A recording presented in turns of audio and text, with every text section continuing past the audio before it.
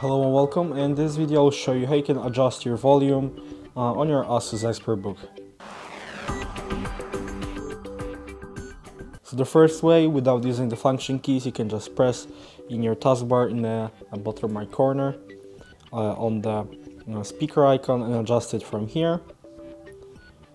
Or you can use the FN key on your keyboard and the function keys. As you can see, you have the speaker icons here, and if you press those buttons you can adjust the volume with them. Just remember that the FN key can be locked, which means that you don't have to press it in order to use the function keys, or you can have it unlocked with, in my case, FN and escape shortcut.